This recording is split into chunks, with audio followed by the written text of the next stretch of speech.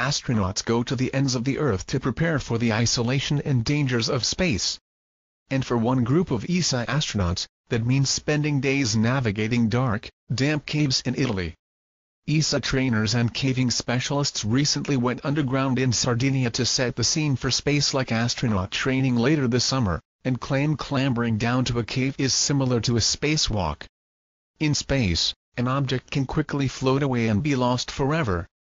Likewise, in caving, dropped equipment can be lost forever in crevices or holes.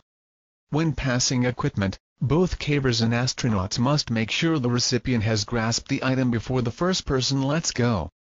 Caves is an exploration mission, explained Caves exploration instructor Francesco Sauro, and this year will be more difficult as the astronauts venture further from base camp. For the first time, the trainees will set up an outpost more than 3.1 miles 5 kilometers from base camp to spend the night, following directions and maps drawn by cavenauts from previous years.